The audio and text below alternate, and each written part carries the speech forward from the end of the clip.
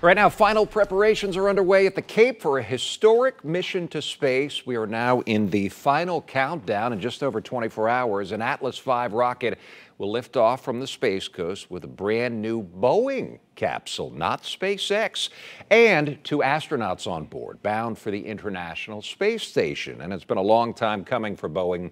Boeing first announced Starliner in 2010, and then in 2014, NASA picked them, along with SpaceX, to build the crew-capable capsule.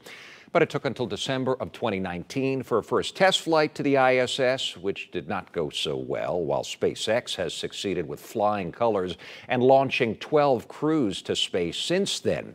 Well, Boeing then paid for a second uncrewed flight test in 2022, which did get to the space station but revealed more problems, which mission managers assure us have all been figured out and fixed.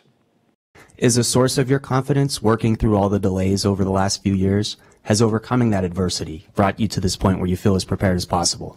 Well, we go through a pretty rigorous process to get here. And really where my source of confidence comes from is going through that process. And we've come to the point where we are all in total agreement. You can't be more confident than that.